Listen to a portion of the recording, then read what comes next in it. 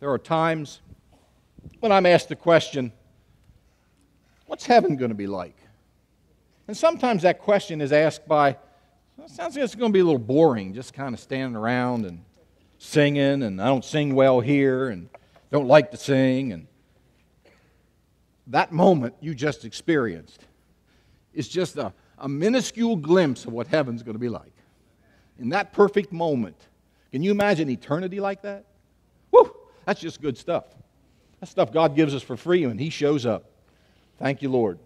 One of the things we do as a congregation, 82 years strong, is we believe, as we have sung this morning, we believe in the power of Jesus Christ to save. And we believe that He has called us to share that message here where we live, here in our area, here in our state, here in our nation, and around the world. And so we do that in many variety of different ways. Acts 1:8 helps us to different things. On Friday night, a group was up at Oxford, and they were sharing the gospel on the streets there at First Friday. We also have a group that is going to be going to Peru the 1st of July with a mission trip. And so we're taking time in worship every Sunday in June to pray for our team.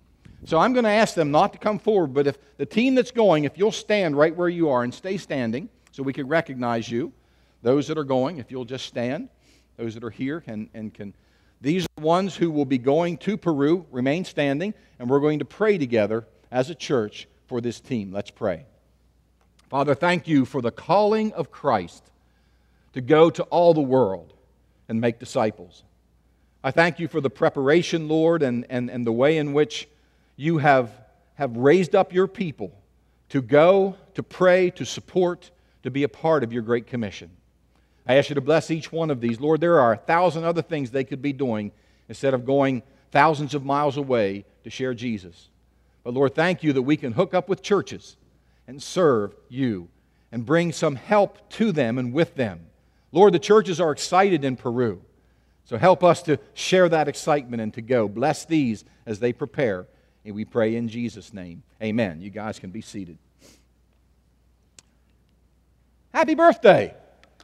If you haven't heard it yet today, you're asleep.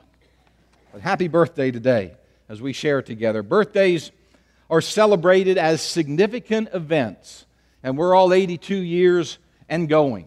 Today, we are going to look at our standing stones. And all God's people yawned. Doesn't sound exciting, does it? Our standing stones. But I think that if you follow with me for a few moments, you'll see what God has to say to us. The Bible really doesn't record birthdays per se, but it does recognize significant events in special ways through the people and the stories in the Bible. One of those biblical ways of recognizing God's significance in people's lives and the lives of His people was through the use of standing stones. Now, stones were erected to remember God's provision, His faithfulness, and His presence. The very first usage of standing stone in the Bible that we remember is the story of Jacob. You remember that Jacob had a brother named Esau. And Jacob and his brother didn't seem like they got along too well. And so when it came time for Isaac to give the birthright over to Esau, Jacob kind of worked with his mom and it didn't go well. So Esau claimed he was going to get his brother, so Jacob took off running. And as Jacob was running, he came to a place where he was very, very tired, and he laid down, and he took a stone for his pillow. Now, right there's something wrong with that. I don't know why in the world someone would use a stone for a pillow, but he does. I used to say about my father was a man who could sleep at any time, anywhere. He could sleep on a pile of rocks, it didn't matter. He could just fall asleep. Maybe that was the way Jacob was, but he pulled this stone over, laid his head down on it, and he went to sleep. Now, you know what happened, don't you? As he was sleeping, he had a dream. And he saw angels on a stairway going up and down to heaven. And as he had that dream, he saw God at the top of that stairway.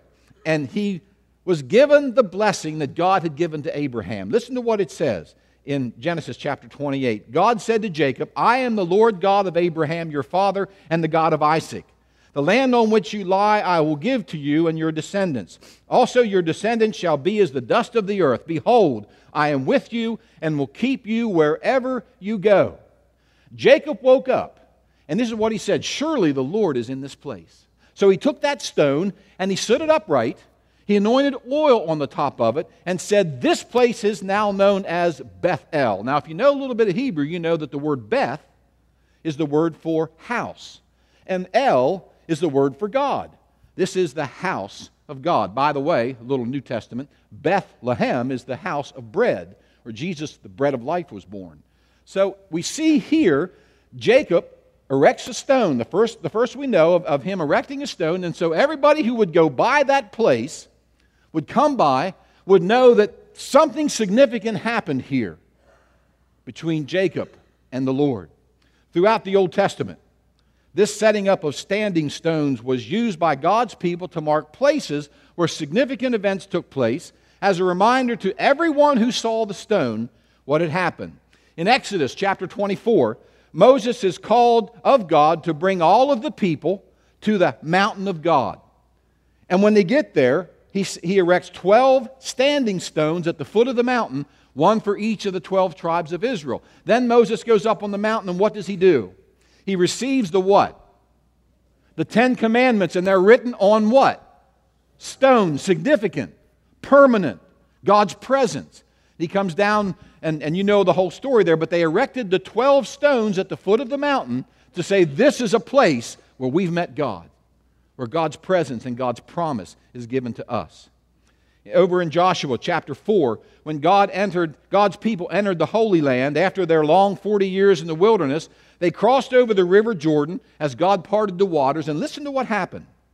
When the whole nation had finished crossing the Jordan, the Lord said to Joshua, "Choose 12 men from among the people, one from each tribe, and tell them to take up 12 stones from the middle of the Jordan and carry them over with you to serve as a sign among you. In the future, when your children ask you, 'What do these stones mean?'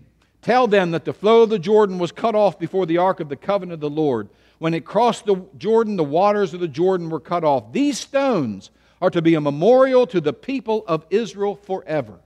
So when they crossed into the promised land, they didn't just cross over and say, "Hey man, this is neat." They put 12 stones up so that every generation who would pass by that place would know that God showed up in that place and fulfilled His promise to His people.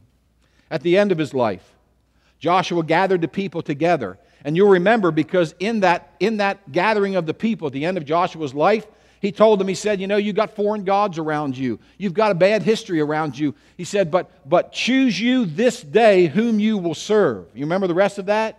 Joshua said, "As for me and my house, we will serve the Lord." But at the end of that whole passage in Joshua 24, listen to what it says. "Then Joshua wrote these words in the book of the law of God, and he took a large stone and set it up there under the oak, which was by the sanctuary of the Lord. And Joshua said to all the people, 'Behold, this stone shall be a witness for us, for it has heard all the words of the Lord which He spoke to us. It shall therefore be a witness to you, lest you deny your God.'" Joshua stood that stone and said, every time you see this stone, remember that God has brought you to this place. God showed up, and God gave you the promise that He has. There are other places in the Old Testament where we see the standing stones. In 1 Samuel chapter 7, verse 12, the prophet Samuel erected the Ebenezer stone, which is the stone of help, because God had helped His people.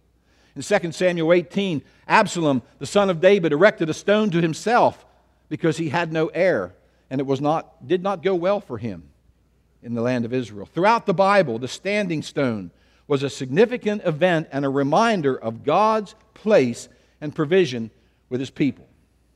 Now, that was the history lesson. This seems odd to us, doesn't it? I mean, we don't see standing stones around us. It's an old, odd, ancient practice. We just don't see those standing stones around us, do we? See, we erect stones for significant events, for remembering what the nation has done. But it also gets personal. We have mile markers on the road because they come from milestones. That's where the term comes from the ancient Romans set up milestones so they could tell how far they were moving along the mile. we do it today. We have the metal signs. It's the same thing as a milestone. We also erect tombstones to say that someone significant has lived and died and their body is here. And so we remember that through the standing of a stone in someone's honor. Our Jewish friends have a custom where they'll place a stone when they visit the grave of someone. Now that's biblically significant because they're harking back to the time that they'll place a stone on a tombstone of someone they visit to say, I've been here and I remember. And here we remember someone who has passed away. And so we have very personal ways of erecting stones, standing stones, if you will, to remember what has happened in our own history. And we kind of do that in churches, don't we? Do we erect stones in our church? Well, we may have a cornerstone, a stone of significance that God has been in this place, and God's people follow His provision. We do that through a cornerstone, or we have our own stone outside here. It's a way that we erect a standing stone to say the Lord is in this place. Now, what's interesting about that is that in biblical history, God abolished the standing stone. Over in Leviticus, He says, "You shall make no graven image, nor stand up pillars of stone." He got rid of that practice because God was ushering up something better. Now, let's start the sermon. If you have your Bible, turn with me to 1 Peter chapter 2. 1 Peter chapter 2. Peter is writing a letter to the church here, to God's people, and he begins in verse 1 by saying, "Therefore lay aside all malice, all deceit, hypocrisy, envy, and all evil speaking. As newborn babes, desire the pure milk of the word, that you may grow thereby, if indeed you have tasted that the Lord is gracious." Then he says in verse 4, "Coming to Him," he's speaking of Jesus, "as to a living stone, rejected indeed by men, but chosen by God and precious." In this passage, and some others we'll look at in just a moment, Peter, filled through the Holy Spirit, reminds us that there is a standing stone today. That stone is not made of granite or limestone or sandstone or anything else. That is a living stone, and that living stone is Jesus Christ. Paul also wrote over in Ephesians chapter 2, verses 19 through 22, he talks about Jesus as being that living stone, if you will. Listen as I read that in Ephesians chapter 2.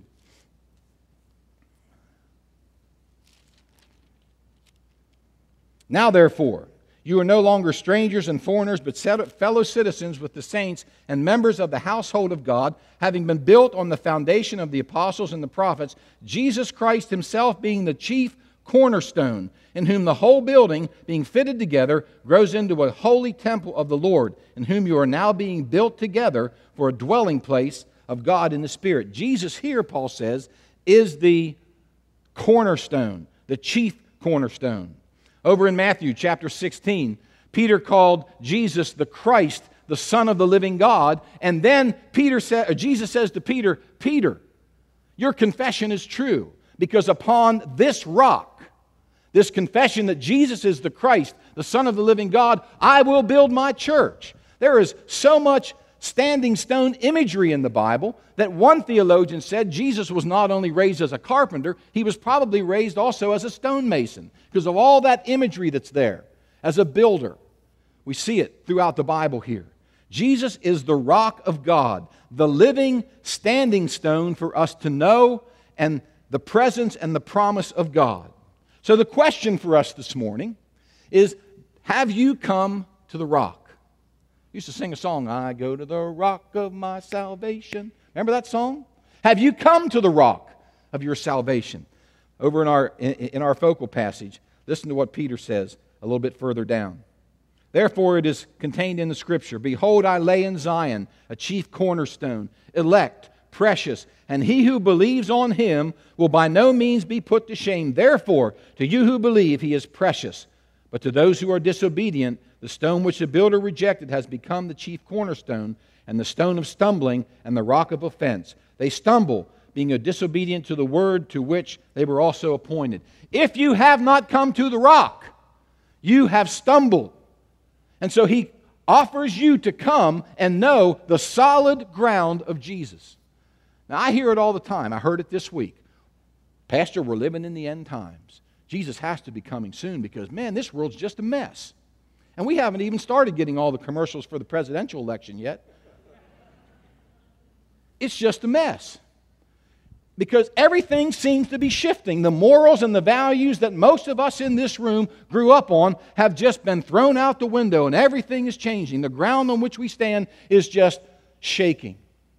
And so today Jesus says, come to the rock of your salvation. Come to the solid rock, the solid ground. And if you've not done that, he says, come today.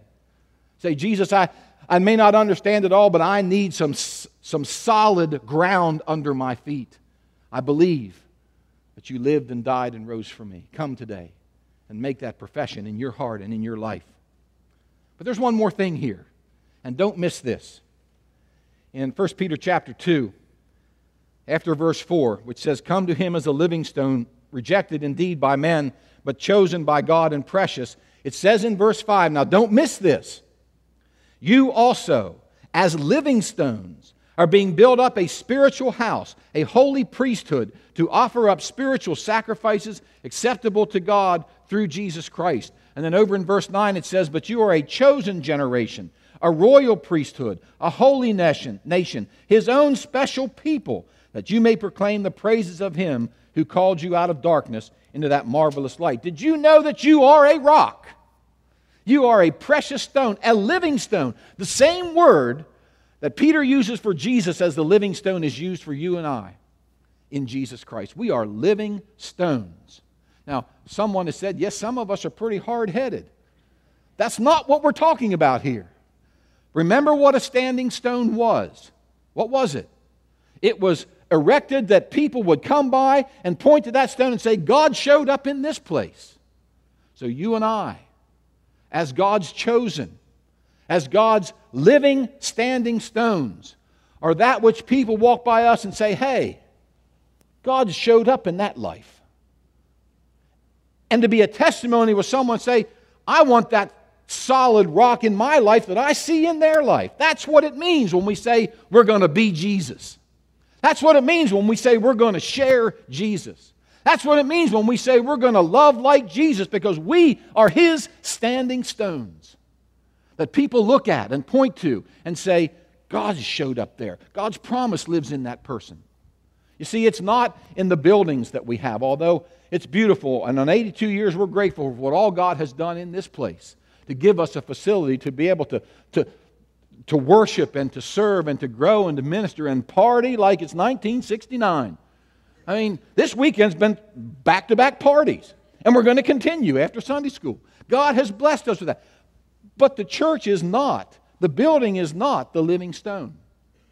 God has given us many opportunities, but the stone that erected has our name on it is not who we are.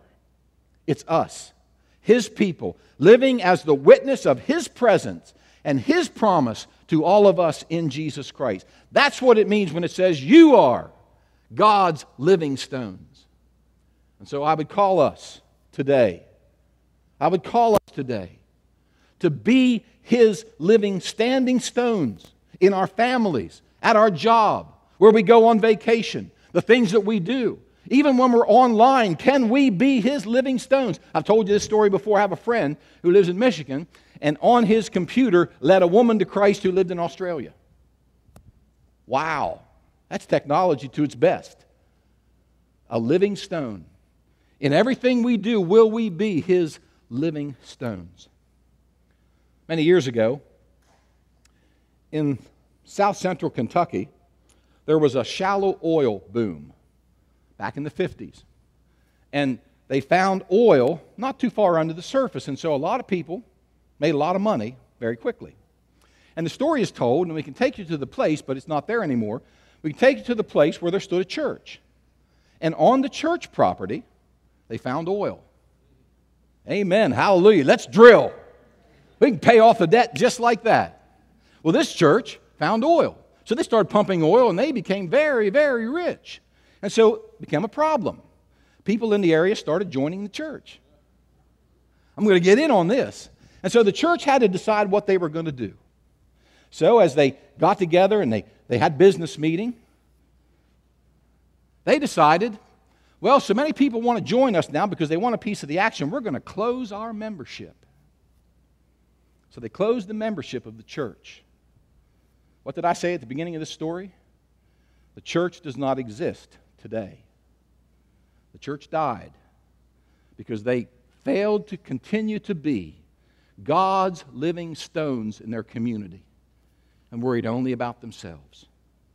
Many a church fails and closes because God's people fail to be living, standing stones. Not the building, but the people of God. As we celebrate 82 years, we are the standing stones now. So who in your life needs to see a rock-solid follower of Jesus?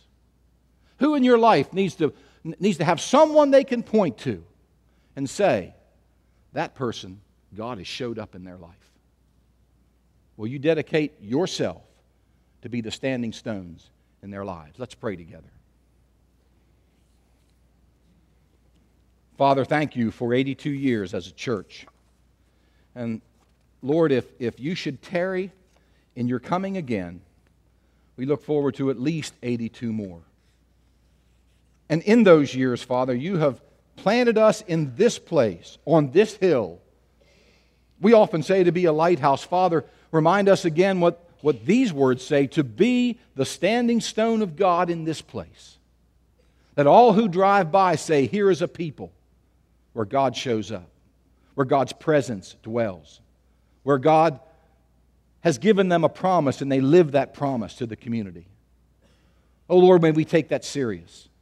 And in this moment, Lord, as we affirm together that we are here in this place, Lord, we will also see our privilege and responsibility to pray for our neighbors, to witness, to be Jesus, to share Him with those around us, to be dedicated to your church, the living stones of God in this time, in this place.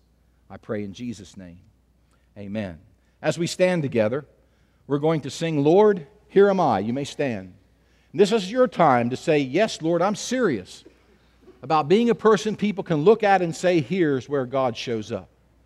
This altar is open for you to come and to pray. If you'd like to know more about Jesus and Him being the living stone in your life, then come, I'll pray with you. If you want to say, Father, I'm following you, I want the world to know, and be baptized at the end of this month, then come this morning. We'll talk together and we'll set that up. But as we sing, this is your time to be the standing stones of God. Let's sing together and let Him lead us.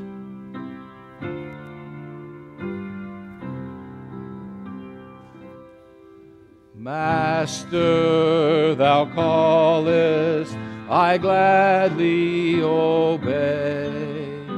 Only direct me, and I'll find thy way. Teach me the mission appointed for me. What is my labor and where it shall be? Master, thou callest, and this I reply, ready and willing, Lord, hear. We continue to sing, you may come. Willing, my Savior, to take up the cross, willing to suffer reproaches and loss, willing to follow if thou wilt but lead. Only support me with grace in my need. Master, thou callest, and this I reply, ready and willing, Lord, once again, before we close, happy birthday to you. How many of you, when you were growing up, either as a child or as a young person, went to camp? Wow, look at that. Majority of the congregation. Well, our youth are getting ready to go to camp, and some of you said, well, haven't had an opportunity to give. Well, during our luncheon, we're going to give you an opportunity. We'll have baskets out. You can give to help our kids go to camp and get everything done for that. It's just a way of us reminding and remembering what God has done in our lives. We want to see that happen for our next generation. So we'll do that during our lunchtime. Happy birthday. Let's pray. Father, thank you for this day.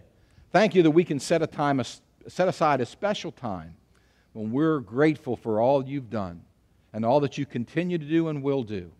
And Lord, let us be the living stones showing the world who Jesus is. And we thank you in His name.